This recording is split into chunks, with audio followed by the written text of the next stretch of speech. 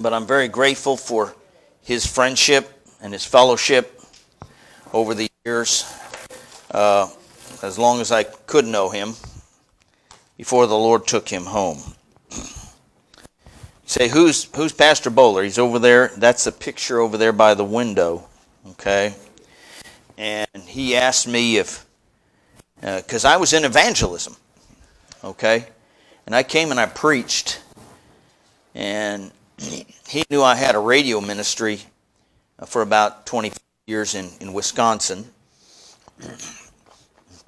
And he had a television ministry. And he said, Brother Cliff, he said, I want you to be my successor. I said, well, I'll have to pray about that. He said, you don't have to. I already did, he said. So I said, well, okay. I said, I'll have to talk to my wife. That you'll have to do, he said. Brother Cliff, I can't do that for you. Now there's something you have to do. And so I did, and we felt led of the Lord to take this strategic work, not the largest work around. We had incredible blessing up in Milwaukee area, Wisconsin, for 35 years. We had over 300 in our church, and the Lord just blessed us with bus ministry, and Christian school ministry, and radio ministry. It was just a blessing. We had some TV ministry, not a lot, but that was when VCY was just getting going, and we had a great time. But the reason I bring this up is he called me. He said, Brother Cliff, I want you to come over to the hospital. And then he went on and said, I believe God wants you to take this work. And I said, okay. And I said to him, what would you like me to carry on? What do you feel the legacy of your ministry is that I can honor you, right? And without a hitch, without really much of a pause at all. Well, that's simple. He said, the book, the blood, and the blessed hope. And so we have endeavored to be faithful to the book and the blood and the blessed hope. That's what we've endeavored to do. And I think he would be very happy that the ministry that he had started, and now when we go by Euclid, if you know where Euclid is, and University, he used to have the, I'm thinking Monumental, but it's not Monumental Baptist, Metropolitan Baptist was there, for those of you who've been around a while. What an incredible place for a church, but it burned down, I guess. And I think he went into evangelism, came back and started this Temple Baptist. So we endeavor to keep the legacy going. The book, the blood, and the blessed hope. And let's go to 1 Corinthians chapter 11, if we could. And we're just going to take some time, and we're going to talk about the Lord's Supper. Now, some churches call it communion, but the churches that call it communion usually put a wrong emphasis on it, that it has sacramental grace, okay? So we'll talk about the Lord's Supper in kind of simple terms so that you can understand it, okay?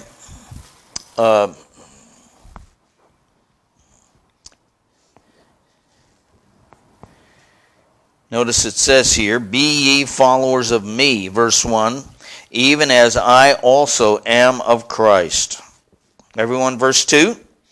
Now I praise you, brethren, that ye remember me in all things, and keep the ordinances as I delivered them to you. Okay? So, this was not a suggestion by Paul. This was a command. Okay, the word katekete is an imperative. Keep. In other words, make sure you keep the ordinances. Why is that so important? We had, what a wonderful, in a way, I know it's been a tough month, but in a way it's been a wonderful month. Because we had a baptism, we've had souls saved, right? And praise the Lord, that's always a good month. I think of Ida and Imelda. We're going back. We're going to follow these people up. I think of Cassandra. You know what? Delia has cancer, as many of you know, and she's undergone chemotherapy and radiation, and she just had a terrible night last night. She felt so bad that she missed today. But I want to say what a blessing. Not only Kay, but we picked up Kay. And then I came down, and there was Cassandra waiting right at the curb so she could come. Now, the door soul winning. The door soul winning. And it works. Now, I'm not going to say it's always a wonderful time. It isn't. But then, you know what John said? John said, he says, I have no greater joy than to hear that my children walk in truth. Amen? Not just that they made a profession of faith, but that it affected their lives and changed their lives. Okay? And that's what I see in Kay. And that's what I see in Cassandra. You know, they not only received Christ, but they've been faithful. I mean, seriously. That's the joy of our hearts. That when we see not just somebody who makes a profession or prays a prayer to get you off their back, right? We've all had that happen. All right? Okay, I'll pray this prayer to get you out of my face, you know, so to speak. But here we are. And see, the Christian life is more than just making a profession of faith.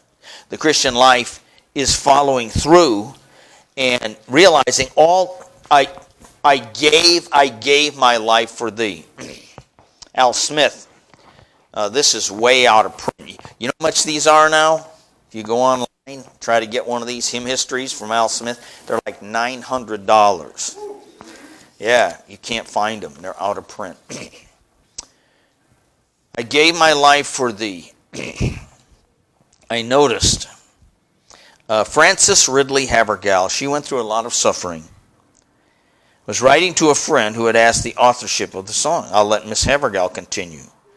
I was 23 at the time. I was visiting friends in Germany. I had been sightseeing and was very tired. I was staying as a guest in the home of a well-known pastor. On the wall of his home was a picture, and a picture of the crucifixion, with the words, I gave my life for thee. Wow, that struck me, she said. It seemed as if I heard a voice asking me, what hast thou given for me? Right? Immediately in a flash, the words came to me. I scribbled them in a few minutes on the back of a circular I had in my purse. I read them over and thought, well, this is not a worthwhile poetry anyhow, so I won't bother to write it out on paper. Then I thought, why keep it at all? So I crumpled it up and threw it into the burning fire in the fireplace. Somehow, it did not ignite, but it fell onto the hearth. As I saw it there, a sudden impulse made me pick it back up. It was crumpled and singed and smoky, but I put it in my purse.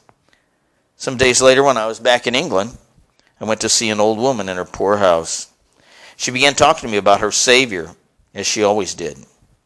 She began talking. I thought if she would see, the simple woman would care for the verses, which I sure were of no value to anyone. I read them to her, and to my delight and to surprise, she was so pleased that she requested a copy for herself. You know, we stopped by, and we met a lady named April last week, right? And she started quoting a wonderful poem to me, and I said, I want to get a copy of that. It was incredible. Wonderful poem. And so I'm going back there just to get a copy of that poem. Okay.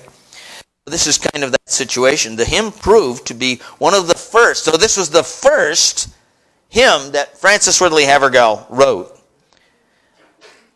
I gave my life for thee, my precious blood I shed, that thou mightst ransomed be, and quickened from the dead. I gave my life for thee.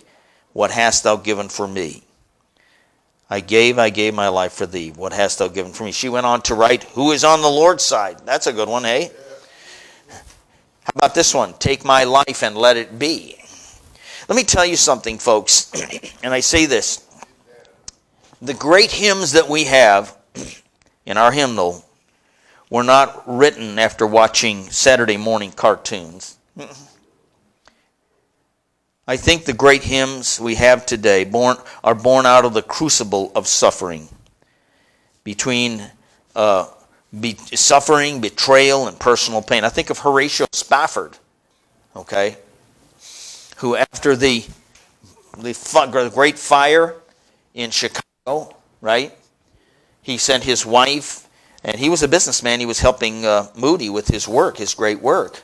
And he sent his wife and 4 daughters on a ship, the Le Havre. You can look it up, Le Havre. And sent her across to England. And about halfway there was fog, and that ship rammed another ship and went down very quickly. His wife was rescued and telegraphed her dear husband, Horatio Spafford, saved alone. 2 words. That's it. His heart was crushed. 4 beautiful daughters, and he just couldn't believe it. So he went over. He headed over. Can you turn this up? He headed over to England, and on the ship, those shipmasters, the captain, they know exactly where things are in the ocean, right? And so he asked Horatio to come, and he said, this is the spot where they went down.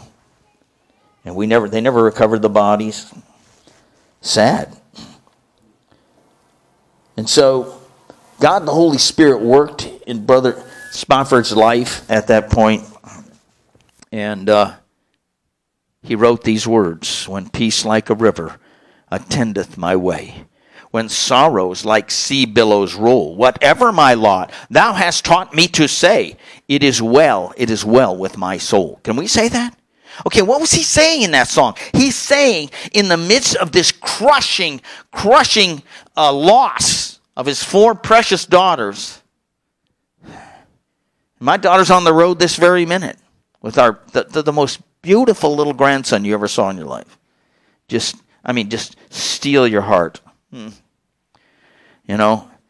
He come in this morning. I was still in bed, man. He was up crack of dawn, man. He come in there. I got him this hat. We went out and I bought him this hat, a Badger hat. And he had this Badger hat on. Gramster, look at my hat. Yeah, that's great. Yeah. And, he said, Gramster, read me a story. Talk to me. 6 in the morning. Yeah, I'm real into that. But, for him, it was like the world to him. Just to read a little story or read some of the scripture. And I told him a missionary story. He just loved it. I tell that story about the missionary, who went over. Can't remember his name right now. But he went over and he was in an accident, and he had to get his leg amputated underneath the knee, right? And so he had a cork leg, right? So he went to these cannibals, right? And they started firing up the pot, man. We're eating you, buddy, And so the guy took out his knife, right? He said, well, before you eat me, you need to taste me, right? You need to taste me. And so he cut off a piece of that cork. He said, try and see what I taste like first. And so the chief, okay. So he put that in, That's terrible. We're not eating you. You taste awful. You don't even bleed. So the man went on to win that tribe to Christ. It was great. So these hymns, Charles Weigel, I think of him, an evangelist, preached all over America for a while. His wife put up with it for a few years, and then she said, you know what, this life isn't for me. I'm going back to the world. And she did. She hated him as far as, living for Jesus. She wanted to go back to the world. She went out to L.A. Well, long story short, she repented, which was a blessing. But in that loneliness and that sorrow and that desertion and that betrayal, this man wrote, I would love to tell you what I think of Jesus, since I found in him a friend so strong and true. No one ever cared for me like Jesus. And so, even though you're going through this crushing heartbreak, God can use it for his glory. How about Luther Bridgers? He lost his wife and 3 sons in a fire. He was a pastor, and he went to his in-laws. Luther Bridgers lost his wife and his children. They couldn't even go back in. The fire had engulfed the house. He went on to write these words. There's within my heart a melody. Jesus whispers sweet and low. He keeps me singing. Of course, Fanny Crosby, she lost her earthly sight, but she had a wonderful, keen heavenly sight, didn't she? Wonderful, keen heavenly sight. She went on to write, Blessed assurance, to God be the glory, my Savior first of all. How about John Newton? John Newton, many of you don't know him. He was the son of a slave ship captain, a drunkard. His mother, though, was godly, and she prayed for him every day that he would come to know Jesus as his Savior. Well, long story short, John Newton became his own captain of a slave ship. Horrible, horrible, terrible business, right? Wicked. I mean, his own crew hated him so much that when a wave took him over, they wouldn't even send a boat out for him. They just harpooned him and dragged him in like a fish, like a drunken fish that he was, and threw him in his quarters. But that was the turning point for John Newton. And he went on to get saved and become one of the greatest pastors of England, and literally changed the world by writing this great song. Amazing grace, how sweet the sound that saved a wretch like me. Not only was it a testimony of his life, but God used that hymn to stop the slave trading in Europe and eventually America. Wonderful. Ron Hamilton, Rejoice in the Lord. I think it's Brother Frank's favorite song. Lost his eye. On we could go. And then it was brought to me, Helen Howarth Lemmel wrote this. He said, are you feeling discouraged, depressed, or even despairing? Helen Howarth Lemmel experienced the same when she was struck by a disease that caused her to go blind. And as a result, was abandoned by her husband. Can you imagine it? Yet amidst her situation, she turned to Jesus and wrote over 500 hymns of praise and worship. This beloved hymn came out in 1922. Turn your eyes upon Jesus. Look full in his wonderful face, and the things of earth will grow strangely dim in the light of his glory and grace. You know, people go through trials and heartaches and burdens, but they continue serving the Lord. And we need to do the same. So as we come to the Lord's table, I want you to notice several things it causes us to do. First of all, it causes us to look back for a moment. To look back. I praise you, brethren. You remember in all things and keep the ordinances as I delivered them to you. So, back in the Old Testament, what happened? God delivered the children of Israel, right? And they had a thing called the Passover, right? Remember that? The Passover. And they took the blood, okay, and put it, boy, I'm glad I got this, on the doorpost, right? Now, where did they put the blood on the doorpost? Anybody know? In the top, the sides, and down below. In the shape of what? The cross. Amen? So even way back in Exodus,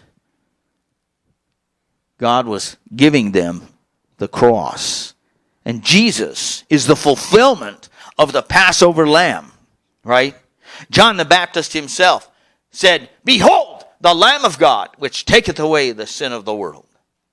What a thrill to know that we have the Lamb of God. And even in Revelation, where it speaks of, and I saw that lion the other day, that massive lion, and he was hiding way in the back, right?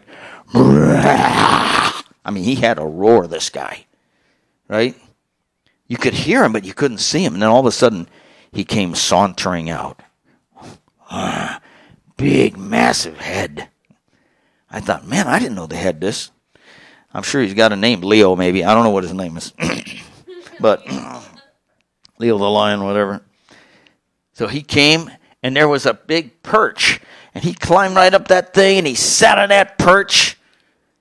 Looked around and said, "I'm the king of the jungle." Right? Jesus is the lion lamb. The fulfillment of the Lion of the tribe of Judah and the Lamb of God, which taketh away the sin of the world. I want us to focus for a moment as we look back on the sufferings of Christ. Can we even imagine the suffering that he went through?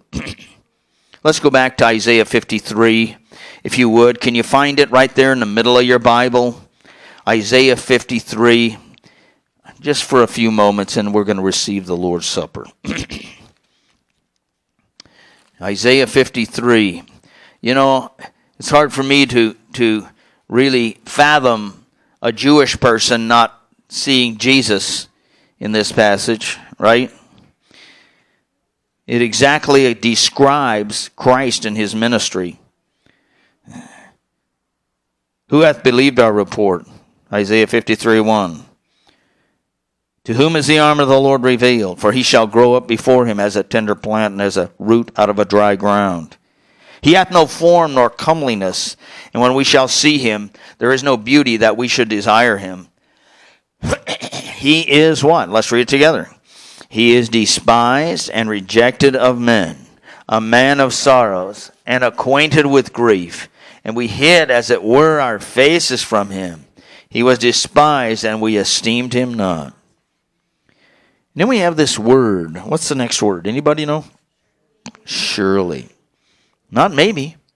Not hope so, right? Surely he hath borne our griefs and carried our sorrows. Yet we did esteem him stricken, smitten of God, and afflicted. Everyone, verse 5.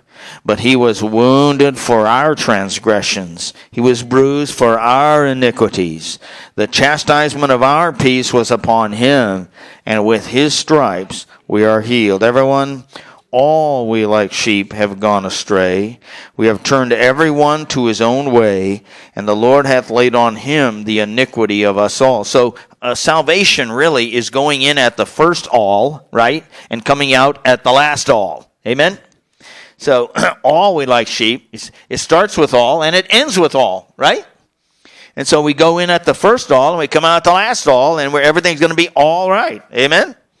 He was oppressed and he was afflicted, yet he opened not his mouth. Hey, there's a good example for us. When somebody abuses us or takes advantage of us, right? Just take it to Jesus, right? I want you to see this in verse 9. I'll give you an insight here that just stirred my soul. Verse 9, and he made his grave with the wicked and with the rich in his death, because he had done no violence, neither was any deceit in his mouth. I want you to see this. That word death there, even in my margin, you'll see it's in the plural, right? Jesus died multiple deaths for us. He died in body, in soul, and spirit for you and I.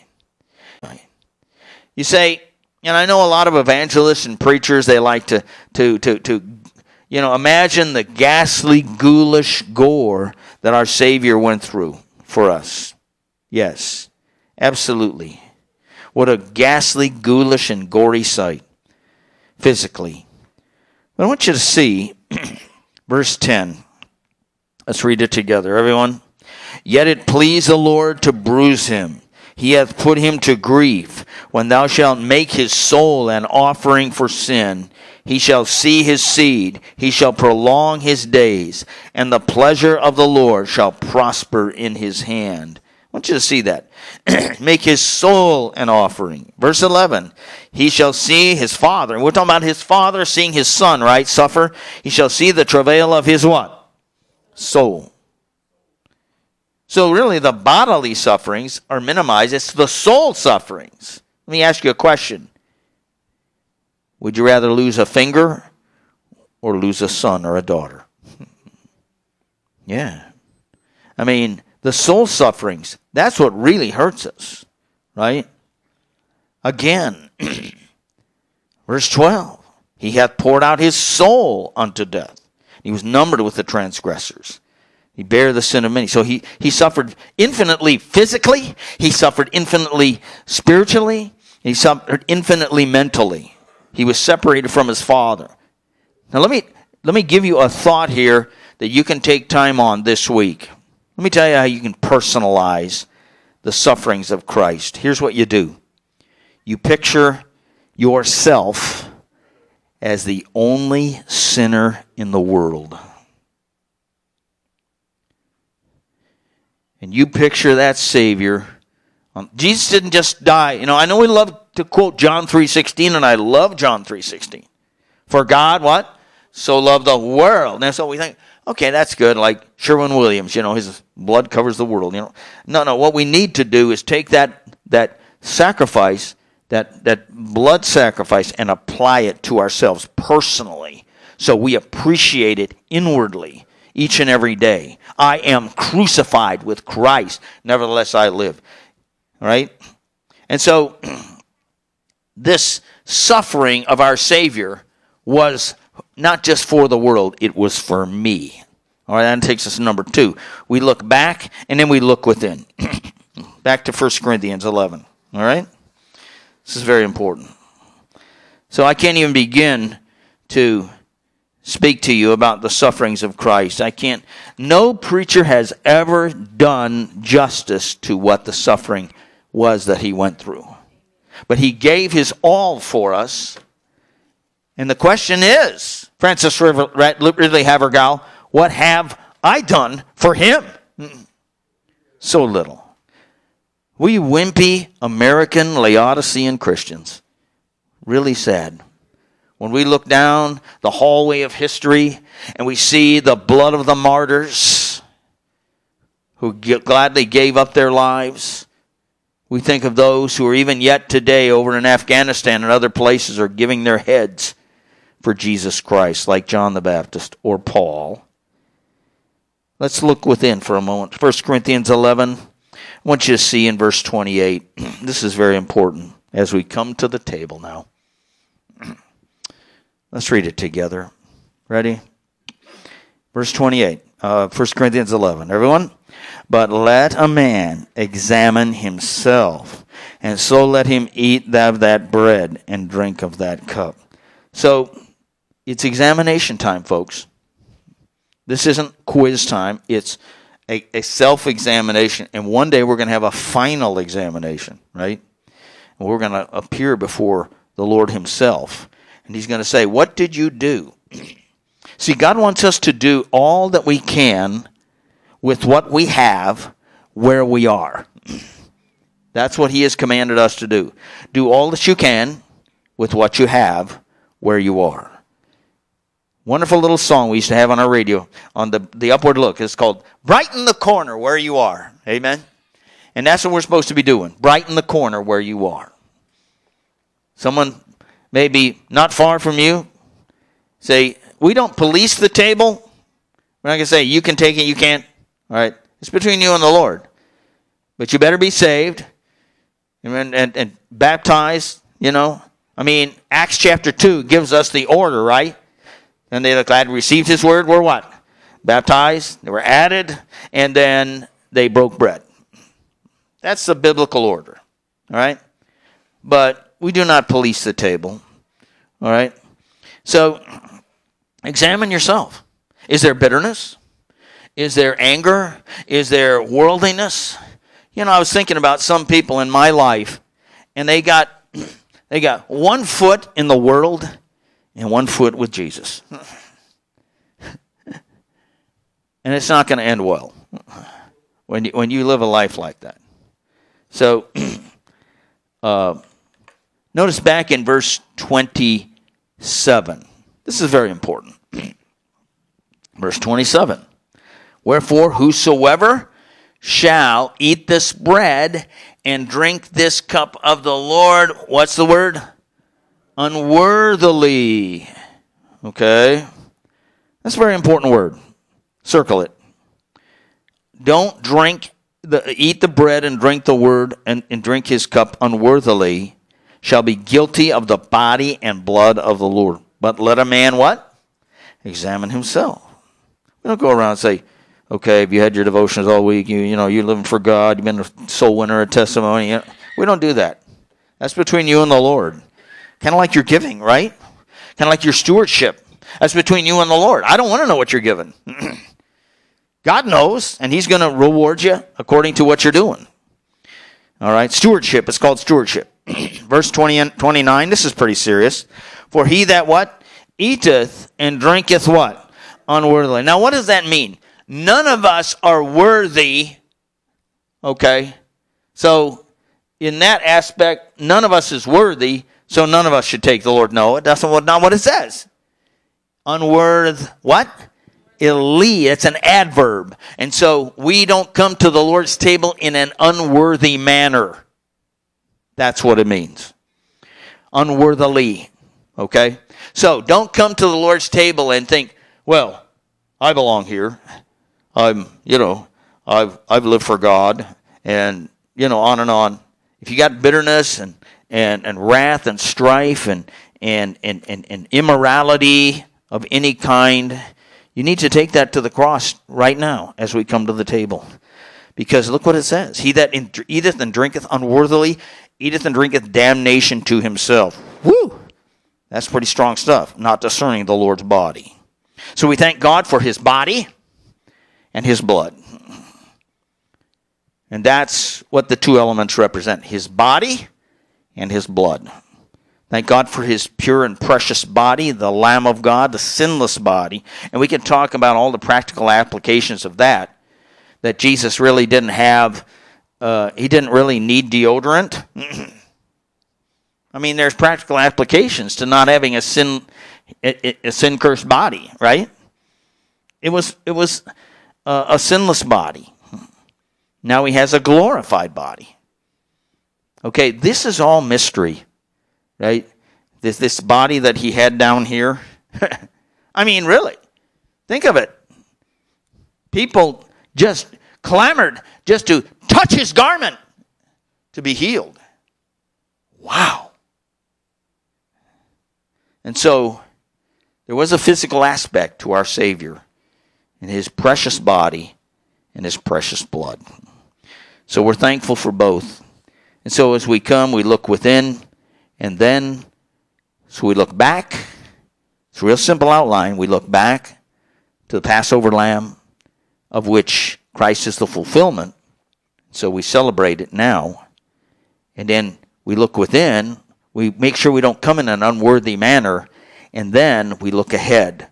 Why do we look ahead? Because the Lord Jesus isn't done yet. Amen? He's not done. He's coming back. And notice it says here, verse 26. Let's read it together, everyone. For as often as ye eat this bread and drink this cup, ye do show the Lord's death till he come. Amen. Now understand that we do this we do not believe in transubstantiation. as some would teach, that these elements actually turn into the actual body, blood, soul, and divinity of Christ? No. We don't believe in consubstantiation. We do not believe that Christ's presence is around the element. We believe that God is pleased when we remember him, right? It's a memorial, right? This do in remembrance of me, verse 25. Now that's very important. This do in remembrance of me. Spurgeon writes, it seems that Christians may forget Christ. There could be no need for this loving exhortation if there was not a fearful supposition that our memories might prove treacherous. Nor is this a bare supposition. It is, alas, too well confirmed in our experience, not as a possibility, but as a lamentable fact. It appears almost impossible that those who have been redeemed by the blood of the dying Lamb and loved with an everlasting love by the eternal Son of God should forget that gracious Savior. But if startling to the ear, it alas apparent for the eye to allow us to deny the crime. Forget him who never forgot us? Forget him who poured forth his blood for our sins? What a crime. Let us charge ourselves to bind a heavenly forget-me-not about our hearts. As for Jesus our beloved, and whatever we let slip, let us hold fast to him. Let us pray this morning as we prepare our hearts. We're going to take time for just a moment to just confess any sin. Let a man examine himself, the Bible says. And so that's what we're going to let you do. Let's pray this morning. Brother Bob, if you would come. Father in heaven, we're so thankful for the precious blood of Jesus, and that Savior shed his blood for each one of us, not just the sins of the world in general, but for each one of us sinners, and for each one of our sins. Speak to us, Lord, each and every one of us. We trust that each and every person in this room knows Christ as personal Savior. If you're not sure about your personal salvation, why don't you slip your hand up and let us know. You don't know that song, Bob? Yeah. Can you come, please?